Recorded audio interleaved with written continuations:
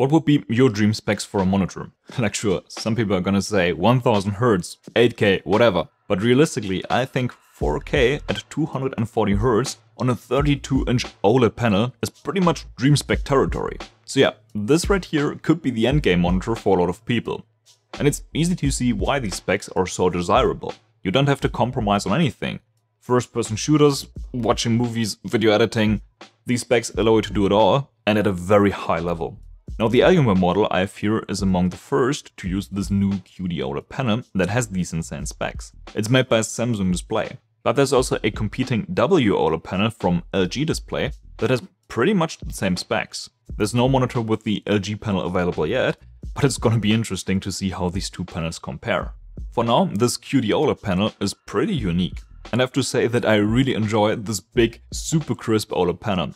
It looks just insanely good.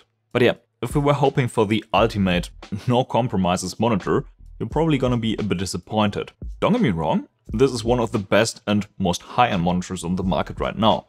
But you definitely shouldn't buy it blindly and think it will be the best monitor for each and every use case under all conditions.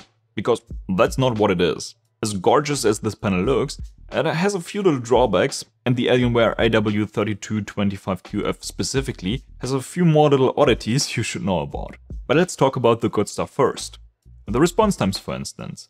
It's on the same level as all the other OLEDs, but that doesn't make it any less impressive. I mean, this is a 4K monitor that easily beats dedicated esports monitors when it comes to response times. That's less than half of the average response time of the XL2566K on the right, which, you know, is a pretty serious esports monitor. And comparing both side by side, fast-moving objects look just as good on this 4K panel as on the 360Hz XL2566K, if not even better. Super impressive for a 4K monitor. Up until recently, this is what a good 4K monitor looked like. It has a typical good 144Hz IPS panel, but this new 4K OLED panel is just on a whole other level. Really only the 360Hz QD-OLED looks even better. Now, I've spent quite a few hours playing Valorant and Fortnite on both the 360Hz 1440p OLED, as well as on this 240Hz 4K OLED. And yeah, the 360Hz OLED truly is amazing for FPS games, but this 240Hz 4K panel, honestly, isn't far behind. I mean, talking about playing sweaty FPS games on a 4K panel seems a bit strange, but times have changed.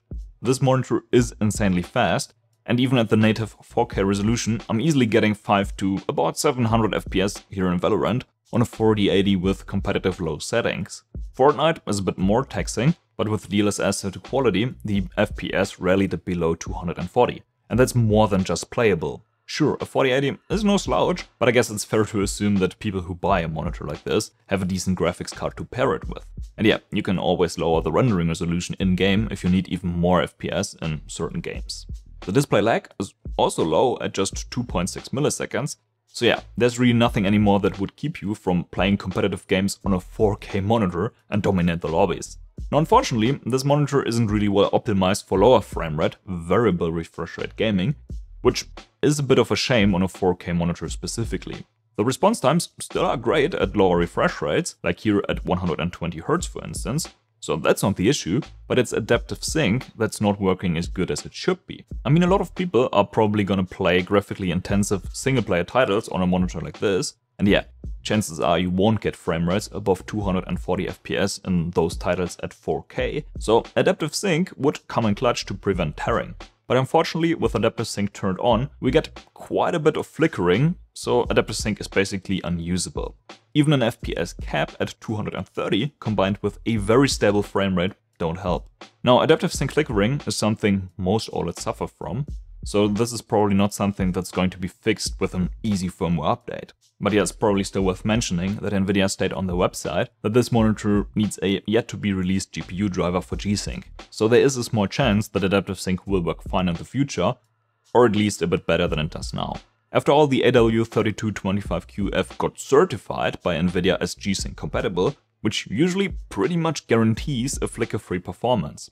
But yeah, right now it's actually the second OLED I've tested that got this certification but still struggles with adaptive sync flickering. So I don't know, maybe Nvidia loosened the certification criteria for OLEDs. or they just have too many of these little G-Sync stickers lying around. Now, the flickering aside, games just look amazing on this panel. It's really no surprise, but yeah, a high-resolution OLED makes everything you throw at it look great. Now, the 4K resolution also fixes one of the most annoying issues of OLED monitors, which is color fringing. Text and high-contrast graphics usually look worse on OLED monitors than on a typical LCD, and that's thanks to the unusual pixel structure that most OLED panels use. This panel uses a triangular RGB structure as well, just like the previous generations of QD-OLED. The layout has improved a bit, but the subpixels are still arranged in a triangular pattern, and that causes green-colored fringes on top and magenta on the bottom on a lot of text and graphics. However, this is almost a non-issue with this monitor. Sure, the colored fringes are still there when you look super closely, but from a normal viewing distance, the text basically looks perfect. And that's thanks to the much higher pixel density that this panel has. Previously, about 110 pixels per inch was the limit, but this one has 139 ppi. Side by side, it's pretty easy to see how much more coarse the 27-inch 1440p panel on the right really is. So yeah, 4K basically solves the color fringing issues of OLED panels. And on a side note, thanks to the much smaller pixels, the pixel shifting feature that most OLEDs have is much less noticeable on this monitor than on a lower resolution panel.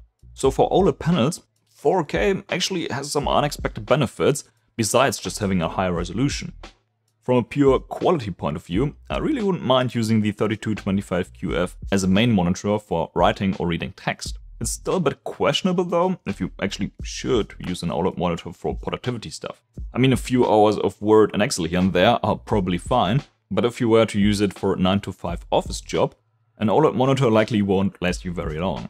But yeah, that aside, this is a fantastic monitor for all kinds of productivity tasks from a pure image quality POV. Now before we continue, a word about Cuktech, who sponsored this portion of the video. Cuktech started their journey in 2016 as an OEM for charging accessories and have since joined forces with ZMI. There's a good chance you're already familiar with their products, as Cuktech have been making power banks and chargers for brands like Xiaomi and LG, and they've shipped out a few 100 million charging products already. Their very own lineup of charging accessories combines the latest tech with a clean design. The PB200P is a 20,000 mAh power bank that is compact, well built and supports both power delivery and quick charge 3.0. It can charge your phone or laptop with up to 100 watts or even 120 watts with compatible Xiaomi phones. With its 2 USB-C and 1 USB-A port, this powerhouse can charge multiple devices at once at high speeds. If you're in a hurry, you can recharge the PB200P to half of its capacity in just about half an hour, giving you enough energy to charge your iPhone more than once during the day. Of course, you need a beefy charger to quick charge your power bank, but Cuktech has you covered with their multi-port GAN charger that can charge your devices with up to 65 watts. If this sounds good to you, check out Cuktech's full range of power banks and chargers at the link in the description down below.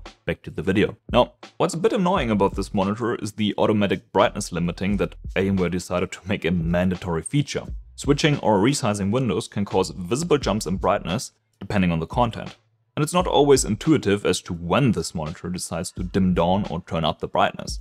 See, the typical white window on a black background test shows a rather constant brightness of almost 260 nits across most window sizes. And that's great, but not representative for the peak brightness we're getting with real content. This is what happens when we swap the black background for different shades of gray. This makes the monitor think this is a normal use case and not a test suite. And suddenly, there's a pretty significant drop in nits for anything but an almost black or an almost white background, so for anything that's not considered a test. So the peak brightness you're actually gonna see most of the time on the desktop or in-game is closer to 210 nits. For some reason, the creator modes don't have this weird ABL behavior, so if you don't mind using the sRGB mode, that's an option. Now, I've observed the same behavior on the Alienware AW3225QF, and I've already talked to Dell since that review. And according to Dell, this is normal behavior and caused by the multi-logo detection feature, which aims to increase the lifespan of the panel by dimming the screen. Unfortunately, at the moment, there's no option to turn the multi-logo detection feature off, which really is a shame, because it's rather obvious that the logo detection is way too sensitive and not just triggered by logos, but whenever there's something bright on the screen. I mean, sure, this protects the panel, but it also cribbles the peak brightness with realware content when there's not even a logo inside. And as Tim from Hardware Unboxed pointed out, on the competing models by ASUS and MSI, the logo detection is an optional feature you can choose to enable or disable in the monitor's menu, which is a huge plus. Now in HDR, the logo detection feature seems to be less active, which is good to see. At least the Display HDR True Black mode shows a smooth decline of the peak brightness the higher the background level gets, which is the normal dimming behavior we'd expect to see from an OLED panel, so no additional logo detection weirdness. And as Dell confirmed, the multi-logo detection feature is disabled in this mode. The HDR Peak 1000 mode, though, seems to be affected as it shows some unusual brightness dips, but the dimming is less extreme than what we saw in SDR. Still a bit unfortunate, as Peak 1000 is the HDR mode you probably want to use. Only this mode reaches the maximum peak brightness, which makes the HDR experience just much more enjoyable. Small highlights and scenes like this just look much nicer when they're super bright. So I actually still prefer the Peak 1000 mode, and I have to say that I didn't really notice the multi-logo detection dimming kicking in with regular HDR content. Now in a testing environment, this monitor reaches a maximum brightness of over 1000 nits in the Peak 1000 mode. And that's a great result, though you should probably take these numbers with a grain of salt, as we've just discovered. The brightness numbers of the True Black mode are reliable though, but this mode is much dimmer for window sizes below 10%. But when it comes to the color accuracy and luminance tracking, this mode performs really well, and it's even more accurate than the Peak 1000 mode. Now for the best experience, you gotta use this monitor in a dimmed room, or at the very least make sure that there are no light sources directly behind you. This is a glossy panel, so reflections can be an issue. It's also curved, so any reflections will be stretched horizontally, making them even a bit more distracting.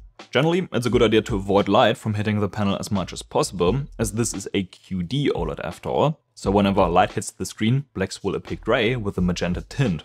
A glossy, curved QD-OLED is pretty much the worst panel you could use in a bright room, but in a dimmed room, this panel just looks amazing. Gaming or watching movies at night really is what these glossy QD-OLEDs are built for. And yeah, in typical QD-OLED fashion, this panel is able to put out some very saturated colors. It covers a color gamut volume of about 1.6 times sRGB, which is quite a large color gamut. And as a consequence, regular sRGB content will look oversaturated. With out-of-the-box settings, sRGB content really doesn't look very accurate at all. But there's a dedicated sRGB mode that gives us much better results. It's a pretty decent mode that does a great job keeping the color saturation under control, but the white point really could be better. Unfortunately, Alienware blocked the RGB controls in this mode, so we can't easily fix the white point ourselves. That's an even bigger issue in the DCI P3 mode. This is super far off from the standard D65 white point, and the image has a very strong green tint. Alienware are probably targeting the DCI white point here that was meant for theaters, but it's not even hitting that. And frankly speaking, it doesn't make much sense to target the DCI white point on a monitor. Anyway, you're much better off using one of the gamer modes and adjust some settings. This actually gives us a pretty accurate P3 performance, which is nice to see. sRGB content still looks great, but of course we're getting a high delta E due to oversaturation. A full calibration and profiling fixes all of these issues and leads to almost perfect results for both sRGB and P3 content in apps that support color management. In case you don't have access to a colorimeter, you can download my ICC profile from the video description. And these are the settings I'd recommend using in conjunction with the ICC. So yeah, 240Hz 4K OLED is amazing. Who would have thought, right? This definitely is one of the most impressive monitors I've ever used. In a dimmed room, it's just amazing. There's no other panel that makes videos, movies, graphics, and even text look this good, while at the same time being that good for high frame rate gaming. But yeah, as much as I wish this was the perfect monitor for each and every use case, it does have its limitations. After all, we're talking about a glossy and curved QD-OLED panel here, so you won't have much fun using this monitor in a very bright room. And yeah, the adaptive sync flickering also isn't great, and neither is the weird dimming behavior that Alienware for some reason don't allow us to turn off. However, I have to say that 4K and OLED really is a perfect match. The color fringing issues are basically solved at this pixel density. So high-resolution OLED actually makes a lot of sense. Thanks for watching, bis zum nächsten Video.